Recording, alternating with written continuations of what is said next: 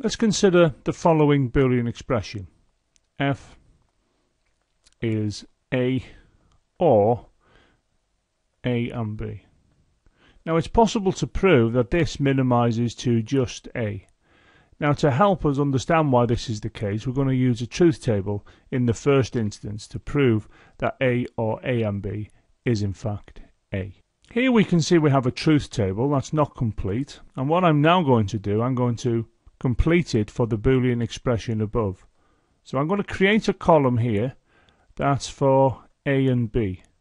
Now of course the previous videos would have shown you an AND gate at this point, but what I want you to remind yourself is that when you see A and B, that's being produced by a logic AND gate. And an AND gate produces a 1 at its output only when both of its inputs are a 1.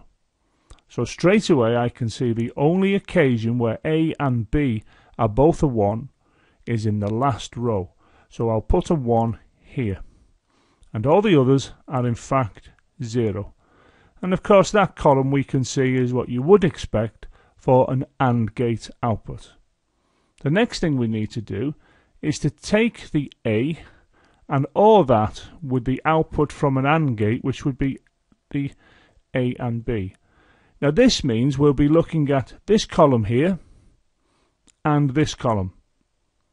And if we go to each of the inputs in turn, because remember what would happen here is that the A together with the A and B would be inputs to a 2-input OR gate, where one of the inputs would have been the A and the other input would have been the A and B. Of course the A and B would have been taken from the output of an AND gate. We'll have a look at the circuit a little bit later. But here now what I'm going to do is to OR together what the A variable is, which is 0, together with what A and B gives us, which is also a 0.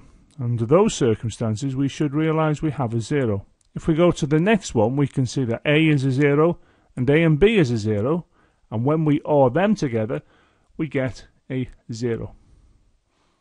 Next we can see that A is a 1, whereas A and B is a 0. This will give us a 1 at the output because we only need one 1 present to the input of a 2-input OR gate. Finally, we can see that A is a 1 and A and B is a 1. And there's 2 1s present, and 2 1s into an OR gate will give us a 1 at the output. So there we've completed the truth table for the Boolean expression above, A or A and B.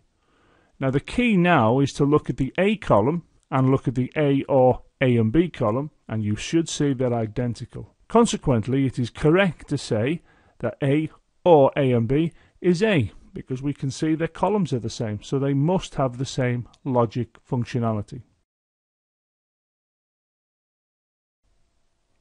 Another way to look at the expression, which I'll write down again here, we have F is A or A and B, is to ask the question, what happens when A is a 0? Well, let's make it 0. So that will be 0 or 0 and B. Now under these conditions we can see A is a 0 and we need to ask ourselves what is 0 and B. Well, we should know by now that if we have a 0 into an AND gate, and 0 and B represent the fact that we have an AND gate needed to produce 0 and B, it'll be a 0. So we end up with a 0 or a 0. Now 2 zeros into an OR gate gives us a 0. If I look at the expression again here, F is A or A and B, and on this occasion I let A be a 1, and I will now OR that with 1 and B. Now I will end up here with a 1, or, well, 1 and B depends on whatever B is, so that's what I'll have there. Now what we can see here is I have a 1 or a B going into a 2-input OR gate. Now for an OR gate we only need one 1 present at the input to have a 1 at the output, and this is that condition here. There's at least one 1 present, so that will be a 1.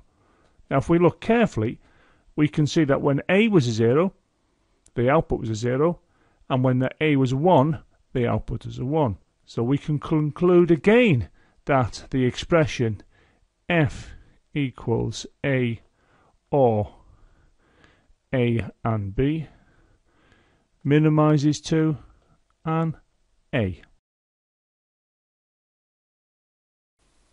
This is the combinational logic circuit for f is a or a and b.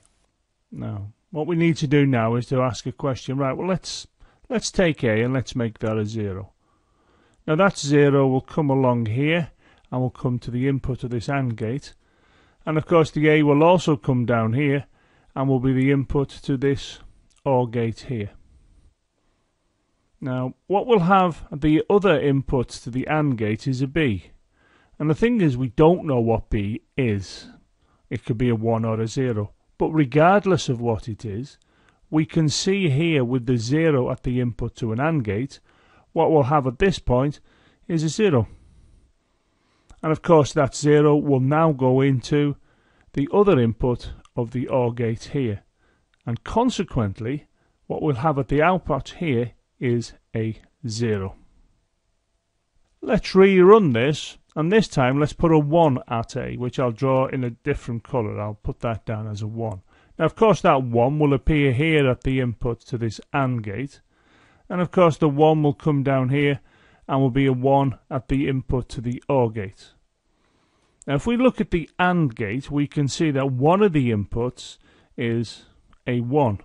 So the output from the AND gate will be whatever b is. So if b was a 0, the output would be a 0. If b is a 1, the output will be a 1. The key here, however, is have a look at the OR gate, and you can see that there is a 1 as an input to the OR gate. So the output will be a 1 regardless of what the other input is. And here again we've shown that when a was a 0, the output is a 0, and when that a was a 1, the output is a 1. Consequently, the output is whatever a is. So a or a and b minimises to a.